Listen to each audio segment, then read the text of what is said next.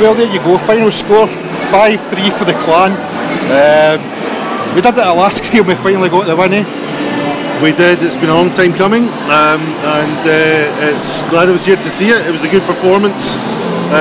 Storm have been getting deservedly a lot of plaudits for how much they've improved this season, and that was not a bad Storm team that we played. That was a good performance by Clan. Yeah, one of the things you notice about the Storm right off the bat is they're a far more physical team than they were last year, and they didn't give any of the Clan forwards or the defence any time to settle at any point in the game, did they? No, I mean, from that point of view, both teams are actually very similar.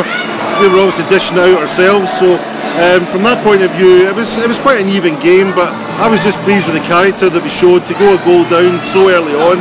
Really, the heads could have gone down, and it could have been the same old story for us this season. So I think to win in that manner against, as I say, a very good team, good road win, hopefully it's the start of better days for us. Matt Becker, I mean, we all kind of talked about him at the start of the season as one to watch. He was certainly one to watch tonight, wasn't he?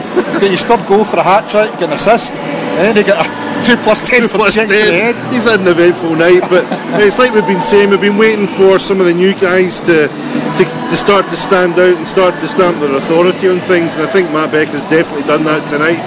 And I mentioned Ulmer earlier on. He was playing on that line that Storm had no answer for, so a better night for Ulmer as well. So overall, very encouraged. Even though we went up by 4-2 when Becker scored, Storm still managed to get a goal back. It was Trabuco, I think, scored the Storm third goal, and there was still plenty of time left, and even then you're still thinking it's not quite there yet.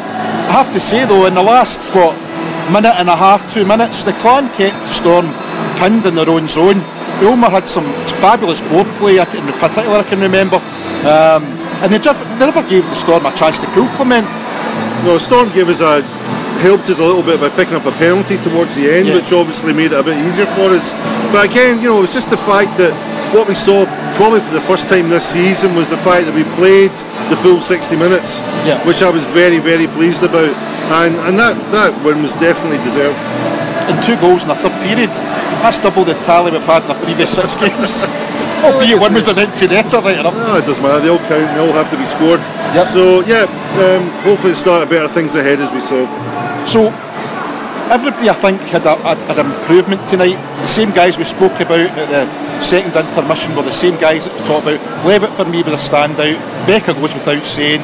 Keith, but even talking about the likes of Ulmer, he got a point, he got an assist, but you could see the confidence is growing in the team. The smiles on their faces when they came off the ice for most of them told of absolute relief, didn't it? It was relief, but it's nights like tonight that can help turn a season around. And when you break that long losing run as we've now done, there's no telling what that's going to mean to the dressing room. Hopefully it's going to mean everything. The players can start to relax a bit. Hopefully the fans will start to maybe not relax, but recognise the fact that this season is still very much in its infancy and anything can happen. And as I say, if we're going to have a bad run and we have it right at the start and that's now broken, I don't think any of us will be complaining too much as the season goes on. And a bit of confidence for tomorrow night against Belfast, which again is going to be a hard game. It will be. That's Challenge Cup, isn't it? So it'll be interesting to see, because Belfast are obviously playing extremely well, but as I set up for tomorrow night, you can't do much better than this. It'll be interesting to find out if Boyd has picked up an injury, but also interesting to see if MD asks Ryan about his decision to put Rosehill back in D. Considering they were playing with 6D already, that's going to be an interesting one. They seem to shorten the bench and play with 3 lines though, although he was mixing and matching. Mackenzie got and David got their ice time, but again we're just mixing and matching the lines, and whatever happened, it worked tonight. Maybe more a bit of puck luck tonight. The pucks were rolling our way, the right side of the post instead of the wrong side tonight. I think it still kind of broke out fairly even. I think we missed. I think the referee missed some calls in our favour. We picked up some soft penalties, so I wouldn't say we got that much of a break in terms of luck. That was a hard fought win. It was, and it was certainly value and entertainment, wasn't it? For you couldn't argue with that. What's it, £16 to come and watch that? Was a great game of hockey. Fantastic game. I hope everybody enjoyed it on the webcast.